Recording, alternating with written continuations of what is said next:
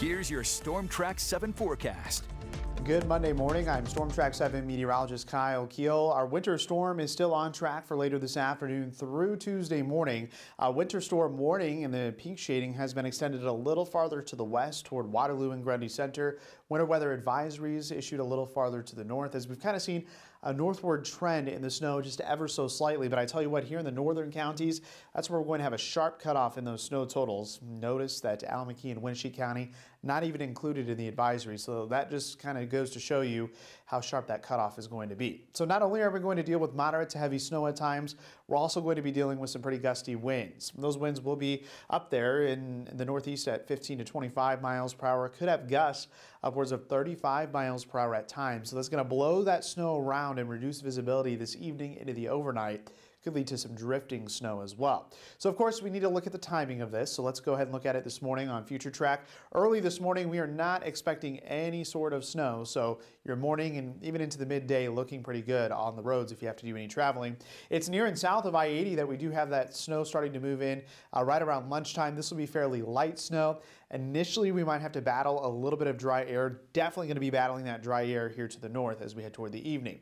We'll take you a few hours forward to about 3 o'clock and that snow is going to continue to track north, definitely around the Highway 30 corridor. So Tama, Van Horn, Cedar Rapids, over toward Tipton, Anamosa, likely going to start seeing at least some light snow, but Iowa City and Washington at this point in time could already start to see that snow pick up in intensity and lead to reduced visibility and some slick roadways for that evening commute. As we head toward 6 o'clock, as we are kind of getting toward the end of that rush hour commute, we're going to see that snow get toward the Highway 20 corridor, and then shortly after that is when we should start to see that northward progression of that snow band.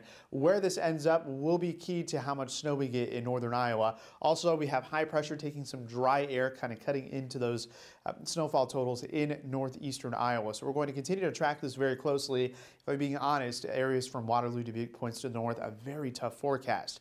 As we progress through the overnight, we're going to continue with the snow. We'll start to wind down from northwest to southeast here early tomorrow morning. So by tomorrow morning, we will start to see at least some scattered snow showers, and then by about 9 or 10 o'clock that will wind down, but the issues are going to remain. It'll still be a little bit breezy, and yes, we will be kind of picking up the pieces, or I guess shoveling the snowfall here as we head into tomorrow morning. So here's a look at the snow forecast. A little bit of a tweak from yesterday. We've got that 3 to 6 inch band right along the Highway 20 corridor. That's where we are going to see some pretty sharp gradients, and especially to the north, we've got a trace to 3 inches. What we're most confident on is this band of dark blue, 6 to 10 inches with locally higher amounts, up to 11 or 12 inches a possibility as well. So that's going to be where we see those locally higher snow bands set up. And as far as the snow ratios go, it's going to start off as a little bit of a wet snow as those temperatures get into the upper 20s, but as that low pressure moves closer, we'll get some colder air to move in, and then it will be more of a powdery snow here as we head into early tomorrow morning. So that's going to allow that snowfall to pile up pretty quickly across eastern Iowa. So you can get that snowfall map on kwwl.com any time of day. And of course, if we need to make any adjustments, we will throughout the day right here on KWWL. So for tonight, those temperatures will fall back into the teens, so that's why we're forecasting some fluffier snow here toward the end of the event. Tomorrow, once that snow wraps up in the morning, we will see a cloudy sky throughout the day with breezy northeast winds. Then as we head into Wednesday and Thursday, we'll have to adjust these temperatures accordingly depending on how much snow we get, but those look to be the coldest day out of the next 10.